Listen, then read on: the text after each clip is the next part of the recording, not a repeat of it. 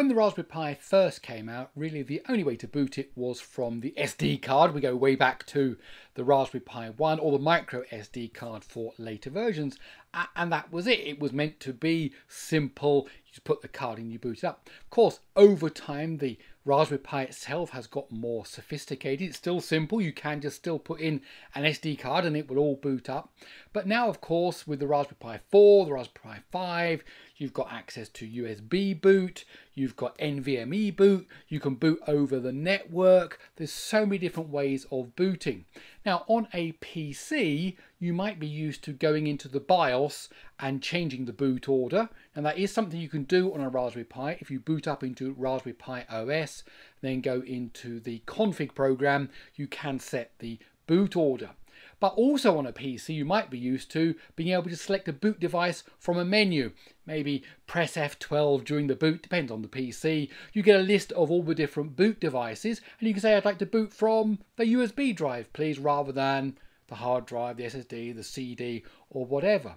Well, now that functionality has come to the Raspberry Pi.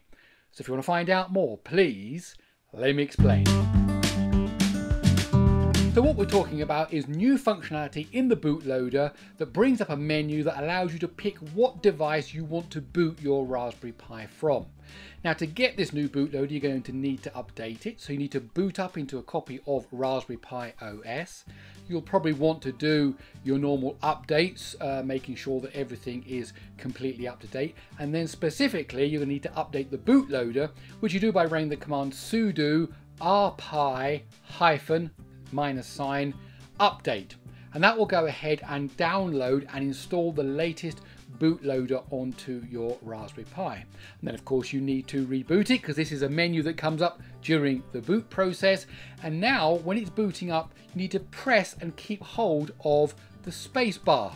And if you do that, a new menu will come up that allows you to pick where do you want to boot from, including you can actually boot now from the network, from an NVMe drive, and so on. Okay, so there you go, a boot menu just like a PC, a really convenient way to choose which media you boot from during that boot up process. Gives you a chance to play around with different versions, gives you a chance to play around with different operating systems for the Raspberry Pi, just by sticking in a USB drive, whatever, and then booting from that rather than your normal default.